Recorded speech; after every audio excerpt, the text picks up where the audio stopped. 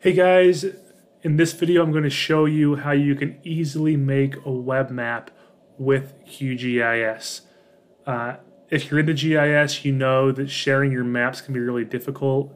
If you're trying to share shape files or rasters with the symbology, it means you have to package everything up as a project and also share the data.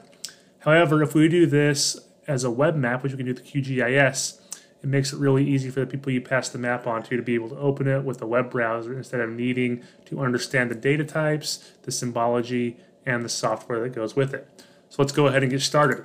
Make sure you have QGIS opened up, and the first thing we need to do is install the qgis2web plugin.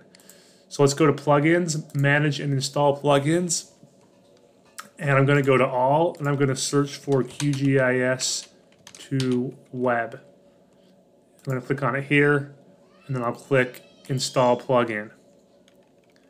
This will take just a minute to install, and then it'll be ready to go.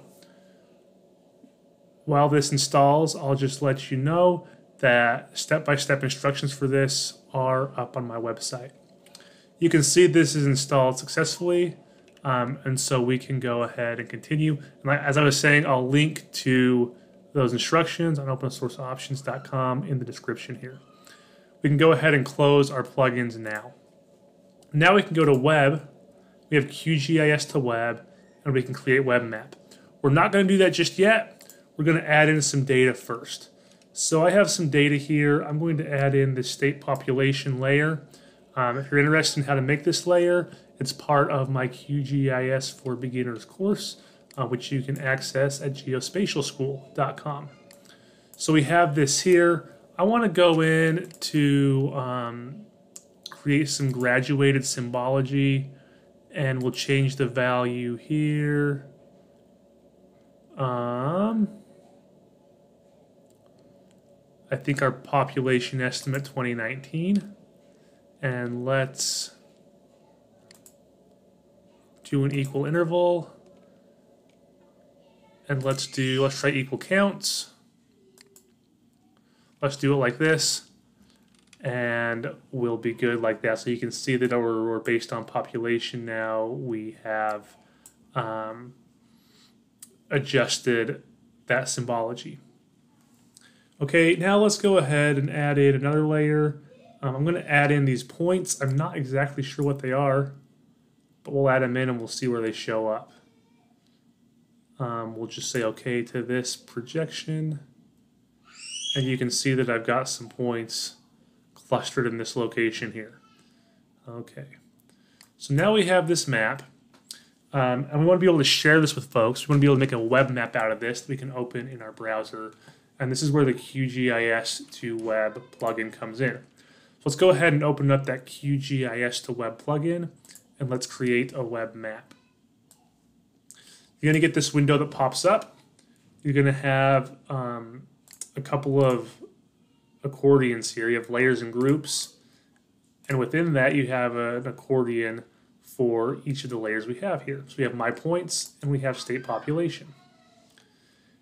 So what we can do is we can make this visible and we can allow pop-ups. And what the pop-ups allow is for us to click on the feature and get a pop-up of the attributes. And so we can adjust labels and things here. And let's click update preview real quick and see what our map looks like, so I can demonstrate some of these things. Okay, so here's our preview. So if I click on Alaska, it's not going to let me click to generate the update. But you can see basically what our map is going to look like here. And we can adjust the extent and everything there. Okay, so I'll just show you what these look like. Let's just do some different labels here so you can see. We have no label, we have ID is no label, type inline, and we'll make ID2 a header label. And we'll just do that with these points for now so we can demonstrate the differences. Okay, now another setting we have here is the ability to use open layers, leaflet, or map box. And these are different web mapping libraries that use web languages like JavaScript, HTML, and CSS to produce web maps. And so what this plugin is doing is taking these layers, it's putting them into a format that Open Layers, Leaflet, or Mapbox can understand, and it's writing the code to display those as a web page. You should be able to use any of these without any trouble. With some of them, you might need an API key. Like with Mapbox, you might need an API key for this to work. I'm not totally sure. We can give it a try and see. I've used Open Layers and Leaflet most of the time because they are open source. Mapbox is not open source, but it does have a lot of support for non-paid users also. Okay, now let's go into the appearance. We can adjust some things in here. You can add address search. So if we do search here, we update the preview, should show us a search bar up here somewhere. That refresh, you can put the search, you can see the search button there. We can geolocate the user, which will show our location. We can highlight on hover.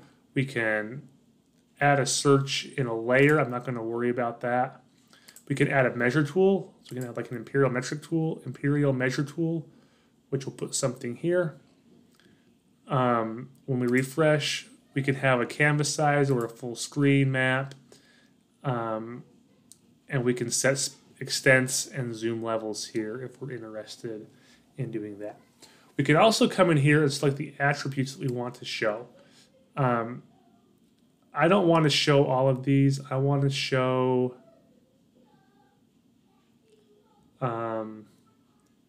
let's see, where's our population estimate? 9, I think, is the one we used. And if I can find that real quick.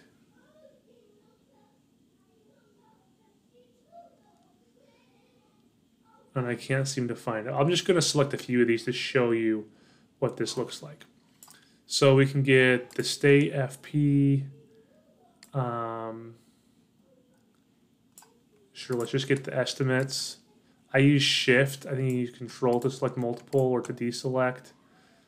Let's get the name, and we'll just get this population estimate 3. So let's just select those layers there. And there should be other ones for my points. If I scroll down far enough, you can see we can select the ones for my points also. Okay. Now we go to export, and we have some options here. So precision, we can maintain it. I suggest using that. We want to select the specific folder to export to, or we can export the FTP site. I'm going to export to a folder. I'm going to go here, and I'm just going to export this to my downloads folder. If you don't export to downloads, it'll put it in this directory, your app data local temp QGIS2web. But let's go. I'm going to put this in my downloads, and we'll just select that folder there. And then we have some settings. We can preview on startup. We can preview, we set the feature limit for previewing, and then you have some help here.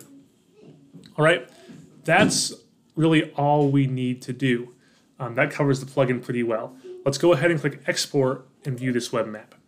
So I'm exporting, and it's going to take just a minute for this to happen. And then it opened up this file, index.html. Now you'll notice that I can pan this map around.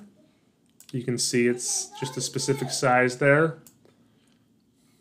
And I can zoom in on this.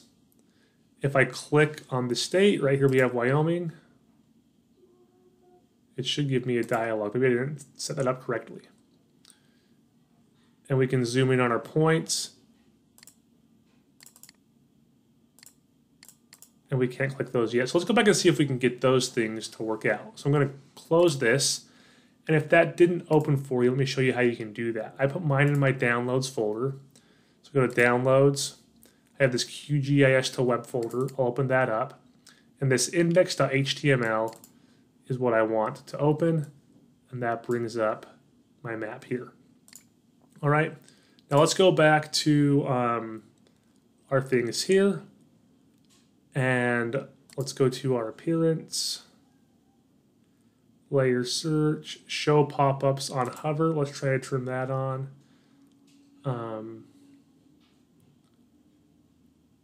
Okay. Let's see if that works. We should be able to get a pop-up when we click on a feature. Okay, let's just check and make sure that everything looks good. I think we should be okay. Let's export this again. Come down here and click export.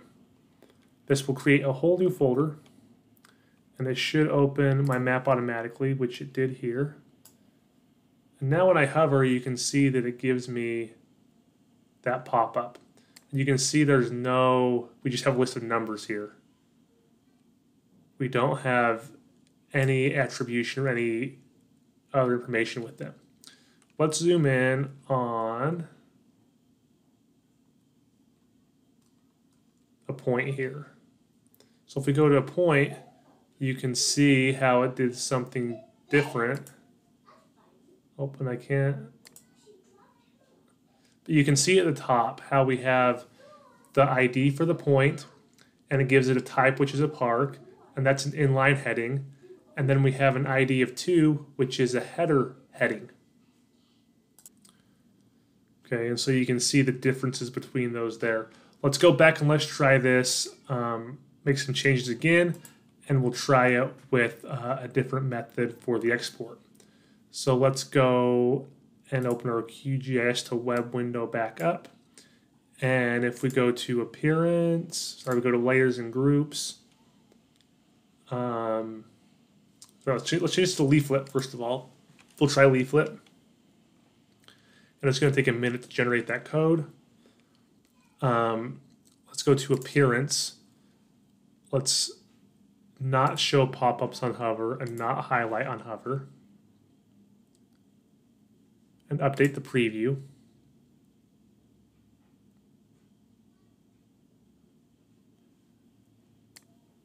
Let's pan and let's see if we can, if we double click or single click, we can open up those attributes.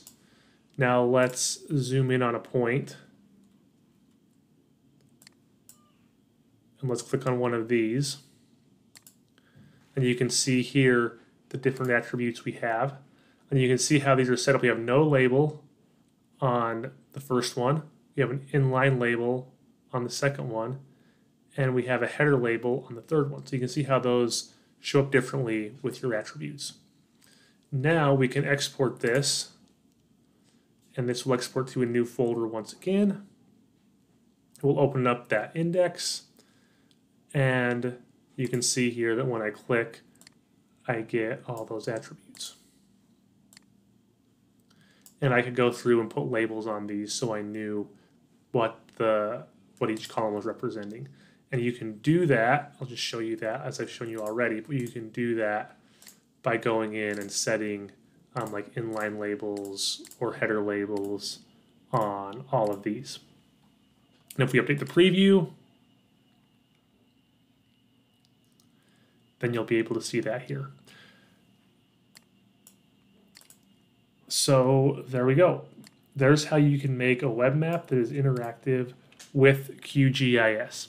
And if you're interested in this and interested in learning how to write the code for this, there will very shortly, be a new course up on geospatialschool.com that teaches you how to do this with Mapbox, how to make interactive custom web maps. Hope you've enjoyed this video. Hope you found it useful, and thank you for watching.